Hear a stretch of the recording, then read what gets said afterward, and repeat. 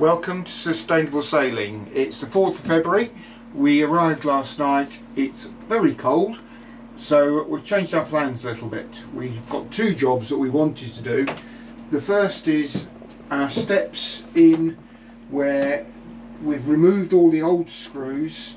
It's temporarily held in with a smaller number of screws, but what we want to do is change it so that we've got French cleats underneath those three steps that it can just hang on, and then we'll have some bolts just to stop it falling out if we should go upside down. And the reason we want to be able to take it off more easily is because our new battery bank is under the floor. Give us easier access to the battery bank in the future.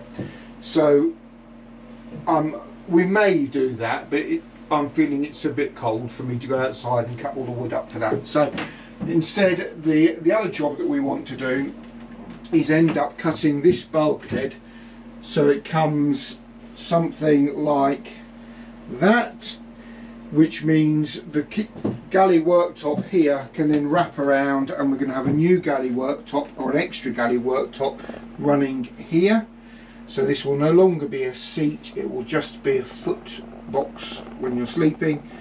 So we're going to cut this, then we can make the template for the worktop coming here, and the template for the new bulkhead that goes there and comes out like that to support the worktop. So we started clearing the galley, and now we're going to take up this worktop so we can mark and cut this bulkhead. Part of what we're going to do is to remove the veneer. It's about a 2-3mm veneer, and the problem is, it's damaged on this side, and you can see on that one we've painted it because it was so water damaged. So it's damaged, plus it doesn't cover the whole bulkhead anyway, so it's going to look better to just take the veneer off and paint the plywood. So that's today's job. We'll get on with it, but if I stop speaking we can turn the fan heaters back on and keep the boat warm.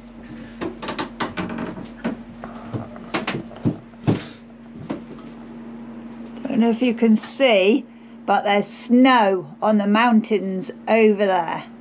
It looks horrible over there on the mainland, but we've got sunshine.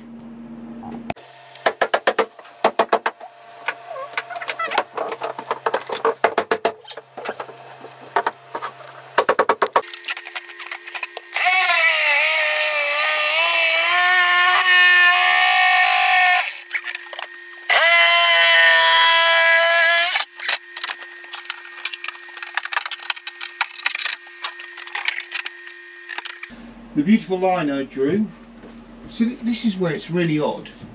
I've got the wire coming in the inside of the bulkhead here. It's a bit of a... Oh yes. Coming out here. I think we'll just... Drilled a hole. Pull it out. That was for the bulkhead light. Take it that side and show. That was the cable for the bulkhead light. Don't really like having holes through my bulkhead. It doesn't seem to have a lot of strength. This is a mock-up to show what we're planning for our extension of the galley. So the original galley is on this side, and this piece is the end that we're planning of the position of the second worktop, which is going to come along here all the way to the hull, possibly with something above there, either storage or maybe one of our cooking pots on a gimbal. So we'll still be able to lean against this bulkhead when we want to wedge ourselves in the galley, but we will put fiddles on the edges of the worktop so that things won't fall off. And then the second bulkhead, which leaves a footbox underneath, will come along at this position here to strengthen things up again, since we've cut away quite a bit of bulkhead from here. So this is our companionway steps. This is the back of them. So we're going to have a French cleat here, here and here, and then some strip French cleats here and here. So I'm starting by cutting this off. We'll then cut that to make the 3 French cleats.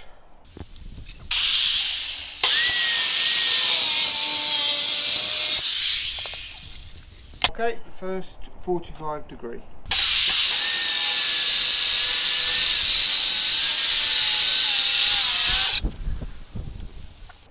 It's jamming.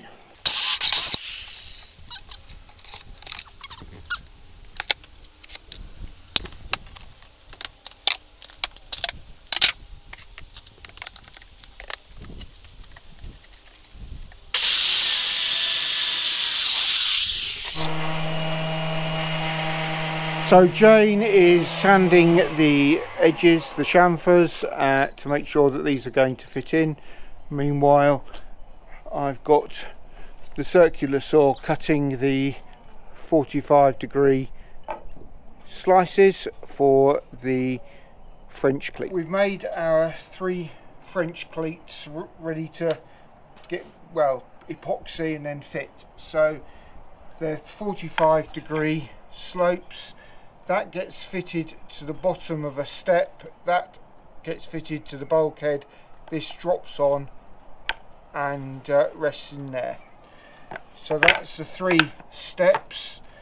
Then we will have a bolt through the middle there, right the way through, which stops the step lifting off if the boat goes upside down. But then 1 bolt, well maybe 2, and we can lift the whole steps off.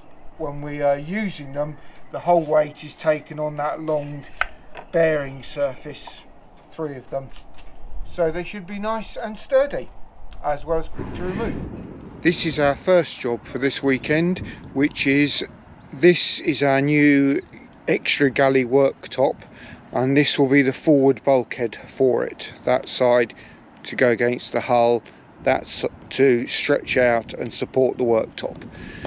So they're cut roughly to size, so we could bring them here. Next job is to get them as a good fit on the boat.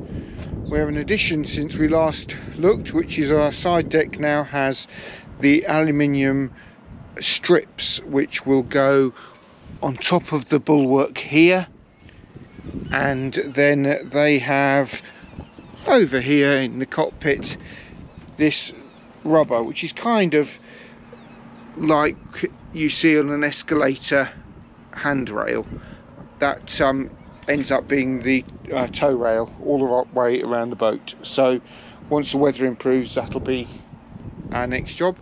It is a beautiful day in Beaumaris today, but we're expecting heavy rain all day tomorrow, so want to get this wood cut and in before the weather.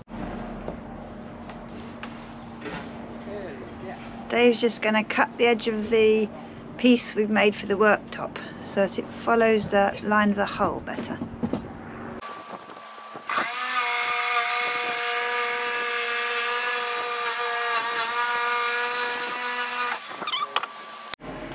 So first dry fit, we've got the end cut and the cut out for the old bulkhead. Got to curve the underneath there, and then we decide where we're going to have a nice curved end. We've got this rail now to fit, set so the worktop will be level with the existing worktop, so we're just going to drill and screw that into place.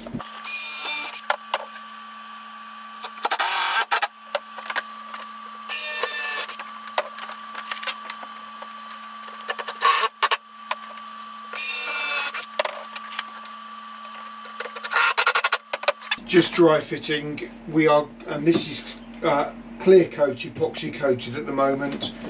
Once we've built it all, everything's going to be fully coated in epoxy, and we've got a food safe grey pigment epoxy which will cover the whole worktop as the final finish. But that allows me now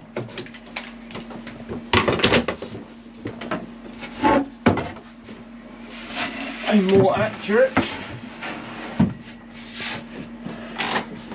test fit. Hello, we're just looking at the dry fit of this extra galley space, and it is really amazing how much difference this extra piece of worktop is going to make, because this area is full of all the things you need for modern cooking, and this is going to be an empty space which you can use for preparation. It's going to really make a big difference, and we don't feel it's detracted very much from the rest of the cabin either. We'll see how that goes. Okay, we have the worktop and its supporting bulkhead dry fitted now. So this area here is like a huge fiddle, but also we're going to be able to fit mugs hanging along the top of it or on a little shelf. And you can see now the cutout here for your feet when you're lying on the double bed. Here the fit is not brilliantly precise. That's partly because we had to cut some corners off to get it through the hatch.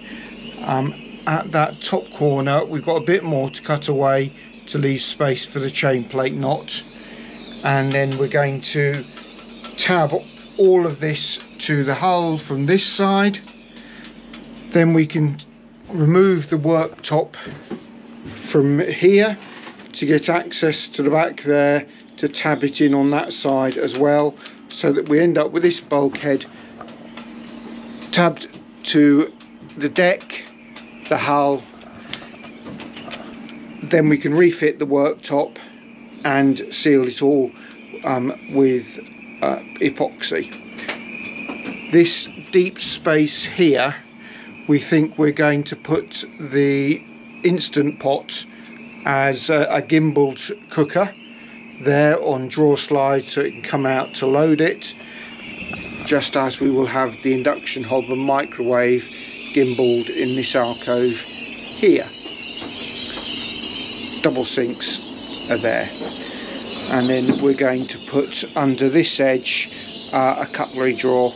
Oh, and one other thing we're going to do is somewhere here we're going to have a full height pole as a really good handhold when you're coming down. We're probably going to have another one on this side as well. We have wondered, at the moment we've got a temporary leg here, we have wondered about having a pole just going up to here, so that this corner of the worktop is fully supported rather than cantilevered out. We'll see how it feels when we get to that point. For the moment we have a huge amount of clearing up to do, because once we got it into the cabin it was so difficult to get in. We did all the final cutting in here, so loads of sawdust. Time to clear that up and have dinner. Thanks for watching. If you enjoyed it, give us a thumbs up.